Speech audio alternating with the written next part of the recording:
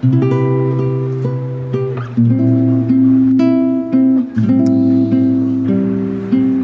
you guys, welcome to this video. So we are gonna do a little bit of like a plant shop tour around Japan. So right now we're in Kyoto, and then we're also gonna go to Tokyo later. And I'm actually going to the plant shops in Kyoto alone because Chris was gonna come with me and help me film, but he's not really feeling that well. Like he's feeling pretty sick right now.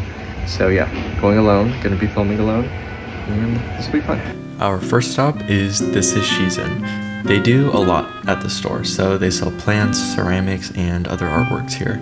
It almost feels a little bit like a gallery space or an exhibit for plants. You'll see it later, but they have this massive sculpture in the middle of the store. I like the use of stainless steel in the space. The coolness and sterility of it balances out the organic nature of the plants. So these two unexpected materials blend together really well and prevent the store from feeling dirty.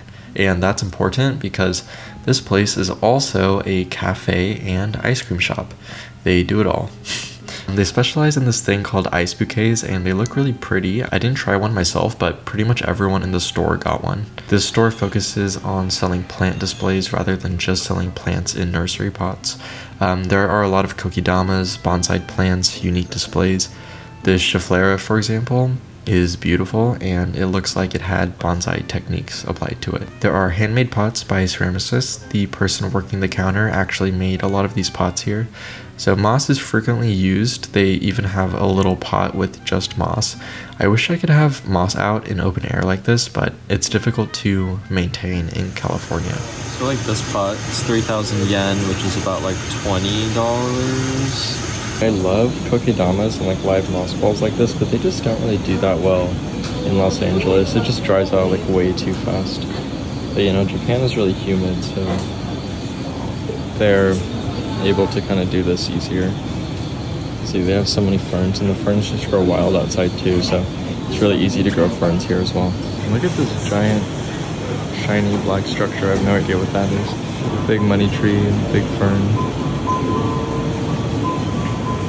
I really like this kokedama with the brachychiton. This is my first time seeing an everfresh tree in person. I love this plant. And it's a kokedama everfresh tree. And they have it on top of this rock. That's pretty cool. It's honestly really cool. I should make more kokedamas. It's hard to keep them alive in the dry climate. That's good inspo. But like these big tubes are pretty cool that they're using for like as pedestals, and then more rocks. Let's talk about the sponsor of this video, Marlow. I got my Marlow pillows back at the beginning of May, so I've slept with them for around 3 months. This pillow is pretty unique because of its adjustable design, so you can zip it up for a firmer pillow, or you can unzip it to add plushness. I prefer a plusher pillow for sleep, so I'll usually leave mine unzipped on both sides, but if I want to use it as a backrest to do work or like be on my laptop or read a book while I'm on my bed, I'll zip up both sides so it's a little bit firmer. Now that we're in the summer months, it's getting hot in my bedroom since we're upstairs. So the Marlow pillow comes in handy because it has this mesh on the sides and cooling infused foam that helps keep the pillow cool. It can sometimes be stressful or difficult to buy a new pillow because you need to sleep with it for a few days or a few weeks to see if it's really the right fit for you. Marlow, however, offers a 365-day free return policy if the pillow just isn't a right fit for you. They also have a deal where if you buy 2 pillows, you save 20%, and if you buy 4 pillows, you save 30%. Click the link below to get your Marlow pillow, and once again, thank you to Marlow for sponsoring this video. The next store is Noderium. I think it's owned by a furniture store called Actus that is connected to the plant shop, and you'll see it later. So the ceilings of this place are huge, and they have skylights everywhere. As you can tell, it's a very modern building, and it feels pretty fancy. They have a lot of bent ficus at the store, and if you know me, then you know I'm a big fan of them, but sadly, I can't take them home with me.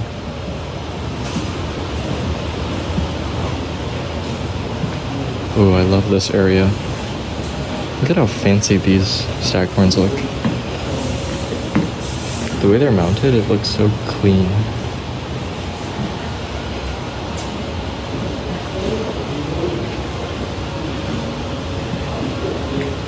That's nice. Wow, look at that Rhipsalis. Just giving some commentary while I walk around. Look at this little ficus that's bent. And then I think it's also somewhat of a furniture store. So there's furniture for sale here. Oh wow, look at these troughs. Like these planter troughs look pretty nice. Right here is definitely a mid-century modern aesthetic. This is actually the magazine that I have that I used to find this place, which is pretty cool. It's beautiful here, jeez. Oh my god, look at this. What is that? This bent everfresh tree, so nice. Variegated money tree. You guys, the stuff that they have here is so much cooler than in the US. Let's take a look at these. These are outdoor plants. Wow, these displays. Can I open it? I don't know if I can go out there. Look at these. Look at that rock display. That's so cool. Wow. This place is nice. That's about like $14. I think it comes with the saucer too. This is a nice philodendron. Don't know what it is though.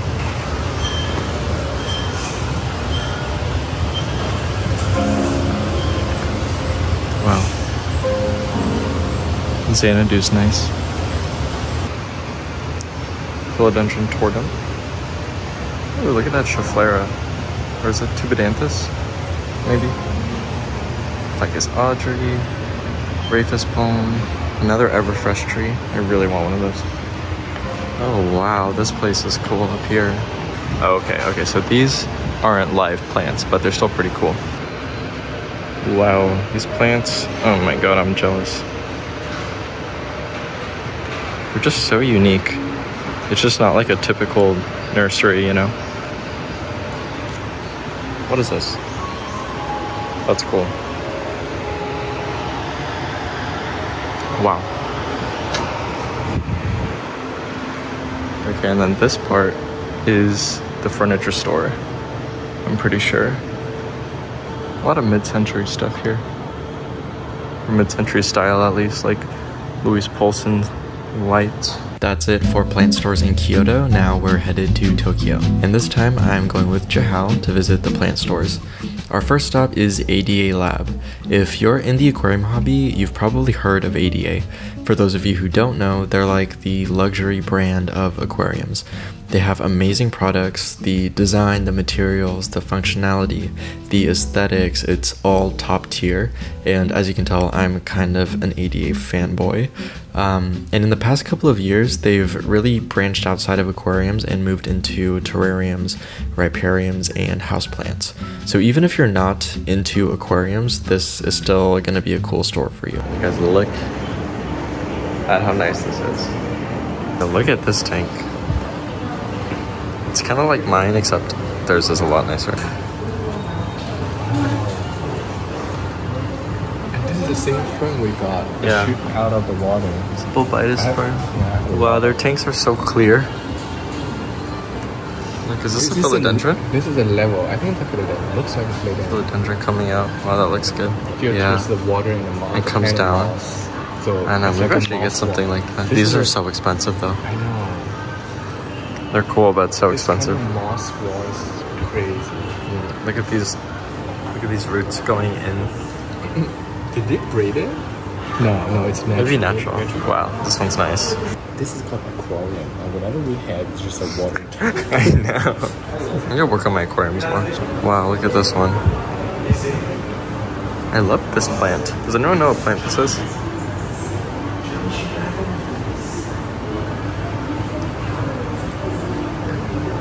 It's like their showroom, kind of. This is like a super cool thing going on here, like a little island.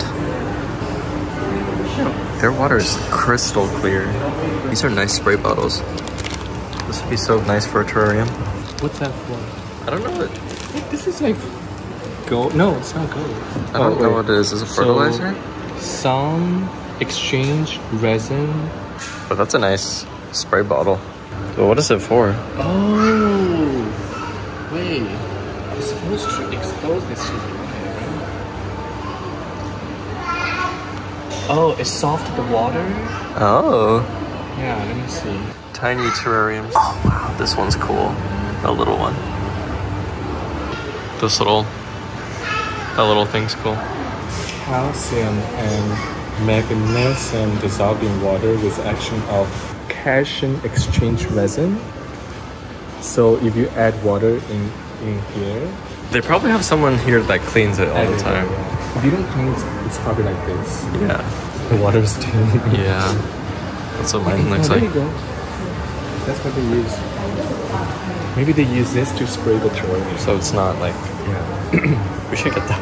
Yeah. So those spray bottles with the little beads in them, they remove minerals and stuff from the water, but they can only treat up to 50 liters of water, and I don't really know where I would get those beads again, so I don't know if it's like super sustainable for me, but it would be really nice if you just have like a tiny terrarium. Maybe I'll get that. Maybe I'll get one. So this is a nice rock. And there's this whole area. Good thing we didn't bring anyone else. They'd be like, outside. wow, look at this area. They have all of these tissue culture plants, I think. I know. I don't know. It looks cool. If I have a lab, I won't get these lights. I know those are not too bright. Oh, it does look like a lab. It's cool. I wonder where they get these. Do you think they made them? It's like acrylic. I think they're just customized. Custom, yeah. Wow, look at these. Their stack friends like so. Those small ones like so clean. Wow, it's so nice. And this is also very soft. Something in the back. Oh yeah. I think I sent that to you. I was like, I want to buy that. There's one white thing, and that's like a more like blue. Whoa, these are edge. Look at that. That's a tree. It's like a tree fern, but small. Mini tree fern. Oh, there are names here. Oh wow, that's a price. That's $100. That's probably that one. Yeah. What is it? That's a Sedagenera. Yeah, Sedagenera broad leaf. 77. I'm gonna look this one up. So I think that's the name, maybe, because it's the most expensive, and it looks like it's expensive. This place is so nice. It's so cool. I like the lab aesthetic. I mean, it is called like ADA lab, I think, so that makes sense. Wow, this aquarium. Ugh, I need to redo my aquariums. So cute. And the blue makes the green greener. Like light green. Looks good. Wow. Oh, wow, look at this. You guys, I'm just like, look at all this. There's so much stuff. That's crazy. Wow. They're so look at these organized, kokedamas. so pretty. And So clean. And so clean. I guess it's also because the temperature outside and inside doesn't not change a lot, so there's no... The condensation and stuff. Yeah. Wow, look, moss bag. I'm so jealous. We don't have anything like this. This you can take back. This is my power drink. You hold it in your mouth. Yeah, this is my green juice. Put some little rice fish in there. Why? It's not floating. It's on Do you see this little thing back there? I see. It's on a hook. Yeah, it's on a little hook. I used to make these. They're like aquatic kokedamas, but I should make them again. They're pretty cool. But is it hard to? Not really. It's just like really. It's a little tough, but once you start making them a lot, you know what you're doing. Maybe I'll make some and you can sell them at your shop. Yeah, some of the railroad. Not that important here. Yeah. I like the cocoa bark though. Only cocoa bark. Oh, and perlite, two months. I really like this mini tree fern thing. Mini tree is so like Jurassic Park. Oh, look at this one. This is the sand, like succulent. desert. Yeah. Succulent terrarium. But house is so big, you need a fridge. I know, I need a fridge for tissue culture. Tissue culture. Yeah. Wow, that's cool. This is like it's really like a lab with all the, what is that? The flaps, the curtains or whatever. Yeah. That's really like a lab. Wow, look at these.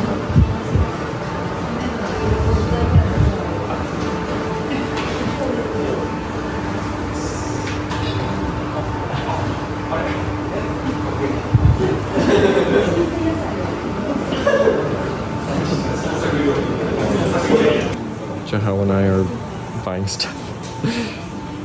I think this is gonna be so useful, actually. And I bought some other packs. I'm thinking of just using this for like my terrariums and stuff when I want soft water. The next store is Garage Tokyo. Out of all of the stores I've been to, this one has the most big box store feel. They just sell a lot of different things and don't seem to specialize in a specific style. I would describe it kind of as like a world market, but upgraded by a lot and with a bunch of plants. They had Adele on really loud in the background, so I'm doing a voiceover for this whole thing. There was this giant mature pothos wrapped around a pole that looked really cool, but it was about $1,400. I really liked the clothes they had, but it was expensive. Everything they had was over $100. However, I do expect that from a store like this because you're buying into their aesthetic. The store felt like a lifestyle store because you could buy clothes, home goods, and plants. They have a lot of plants and a lot of variety in terms of genera and maturity of plants. Something that Japan does really well is succulents, cactus, and caudex. It gives me a better appreciation for these kinds of plants because in California, desert-like plants are common and tropical plants are exotic. But a lot of Asian countries are humid and wet, so leafy green foliage might not be as unique to them as a geometric-shaped drought-tolerant plant. But yeah, by saying this kind of has like a big box store feel, that's not anything bad, it's just really large and they have a lot of product on hand. This shop also does plant design consultations. While I was there was this couple at a table with blueprints of their house, and there was someone helping them with the layout of the plants, and it was pretty cool to witness. The next shop we're going to is called TOKY. I really wanted to go to this one because they have unique handmade ceramics, and I'm looking to bring some plant pots home with me. As I said earlier, Japan does desert plants really well, and TOKY is a good example. The plants just look so clean and structured in these type of arrangements, with plant pots chosen specifically for the color and shape of the plant. I like this air plant. Yeah, the air plants are all like... Oh, this one's the fragrant one. The one I had, I just got. I like these little ones. This one has no cute pot. Yeah. These ones are really cool. The displays and stuff. How they have, Yeah. professional blowback wood.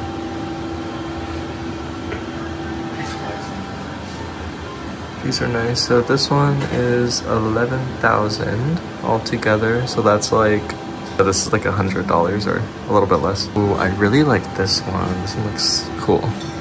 These ceramics are nice, Joe. I love these ones. It's like a dark black clay. I love. Do you think you're gonna get anything? Yeah, I'm definitely getting Something. Look, there's so many cool pots. Yeah. Chalice. Oh, look at these. They're ceramic plants. Oh, I have these. They're Hasami porcelain. All these other pots over here. I like this. Yeah, that's a fern that I use in Shanghai, but it's like basket fern, usually- I think. Oh, it's called basket fern? Some more really nice pots. Our next stop is Vandaka Plants. I've talked about them a lot on my channel before. They specialize in staghorn ferns, and I believe that they have multiple locations. I know they have one in Kyoto. This shop is a smaller studio space, and it's like a gallery for staghorn ferns that they sell. They told me that they were low on stock today, and normally the wall is more filled in. My favorite part of the store was this Platycerium madagascariense in a paludarium. So here is Vandaka Plants. See all of their Platycerium. I think normally they have more, but right now they don't have that many. Isn't this cool? It's cool how they pin their Platycerium up. Maybe I need to do that. They have a lot of really cool varieties. A lot of like interesting hybrids and stuff. It's pretty small, but it's cool. It's like a little studio space. Kind of like the white color for the Platycerium. These next shops aren't plant shops, they are homeware shops. But if you liked the other shops in this video, then I think you'll enjoy these. This one is called Proto, and the space is beautifully arranged. They feature a lot of different artisans, so there's glassware, ceramics, and jewelry. Even if you don't buy anything, I think the atmosphere alone is worth the visit. And this next shop is called Syuro, and they have a lot of variety of home goods and furniture. Similar to Proto, the atmosphere is so relaxing, and they even gave us tea when we first entered. I'm curious to know what inspiration you guys took away from these shops, and maybe what plants are you going to get next, or what project are you going to start working on, because I know that I am going to bring a lot of ideas home with me. So that's all I have for you guys today. Thank you for watching, and I'll see you in the next one. Goodbye.